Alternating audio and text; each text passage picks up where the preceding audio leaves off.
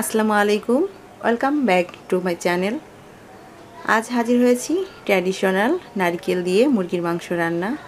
চলুন তাহলে দেখে নিই আমি কিভাবে আমার রান্নাটি করেছি। প্রথমে একটি প্যানে আমি খুব সামান্য তেল দিয়েছি, 1 টেবিল চামচের মতো।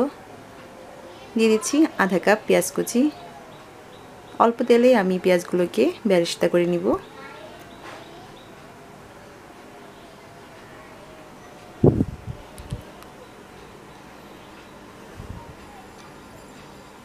আমার পেঁয়াজগুলো বেরেস্তা হয়ে গেছে, আমি এখন তুলে নিচ্ছি।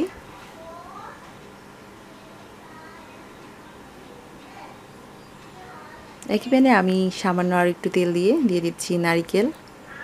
যেভাবে যতটা সম্ভব তুলে নেওয়ার চেষ্টা করেছি, হয়তো ঠিকঠাক হয়নি। দিয়ে দিচ্ছি 1 চা চামচ হলুদের গুঁড়া, স্বাদমতো লবণ। সামান্য একটু ভেজে নিতে হবে, খুব বেশি ভাজতে হবে না। ব্যাস হয়ে গেছে, আমি এখন তুলে নিব। প্যানে আমি দিয়ে দিয়েছি আধা কাপ সয়াবিন তেল।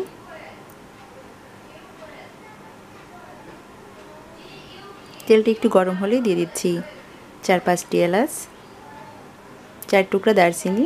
একটু নেড়ে নিচ্ছি।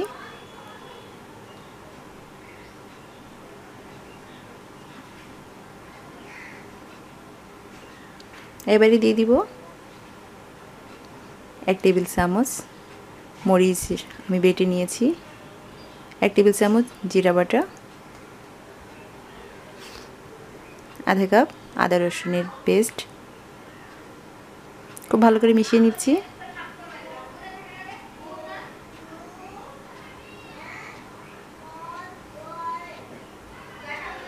খুব ভালো করে একটু কষিয়ে নিতে হবে। দিয়ে দিচ্ছি বড় সাইজের একটি মুরগি। আমরা যেভাবে রেগুলার মুরগিটা কেটে থাকি সেভাবেই কেটে নিয়েছি।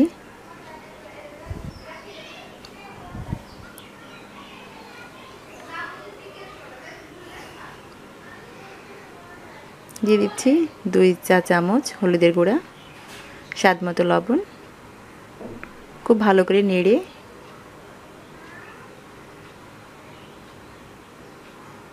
দিয়ে দিচ্ছি ভেজে রাখা নারকেল। সব কিছু খুব ভালোভাবে একটু নেড়ে চেড়ে কষিয়ে নিতে হবে।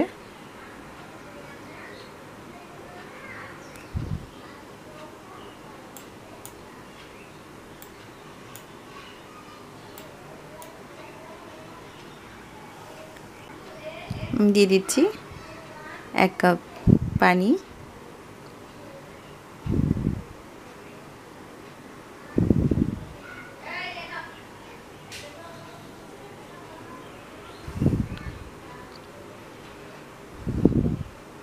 এবার একটু ঢাকনা দিয়ে ঢেকে আমি মুরগিটা সিদ্ধ হওয়া পর্যন্ত অপেক্ষা করব।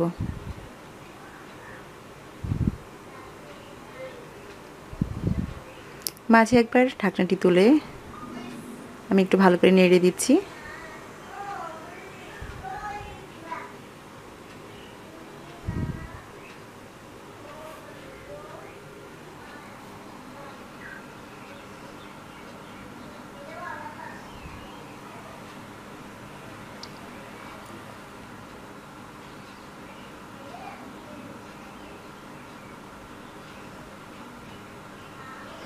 এই পর্যায়ে মুরগিটা একদম সিদ্ধ হয়ে গেছে।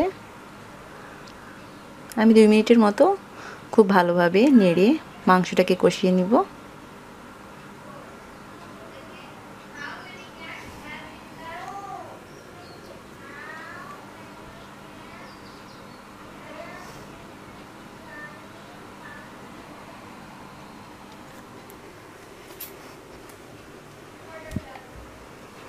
মুরগিটা কষানো হয়ে গেছে, আমি পানি দিয়ে দিচ্ছি। আধা কাপের মতো পানি দিয়ে দিলাম।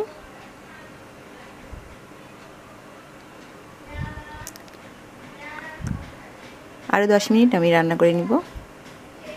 আমার মাংসটা প্রায় হয়ে গেছে।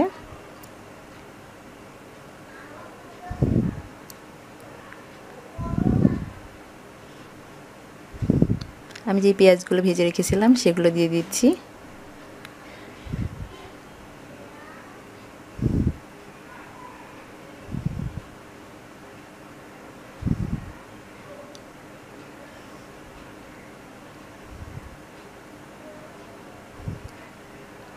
তৈরি হয়ে গেছে ঐতিহ্যবাহী নারকেল দিয়ে মুরগির মাংস। আশা করি ভিডিওটি সবার ভালো লেগেছে।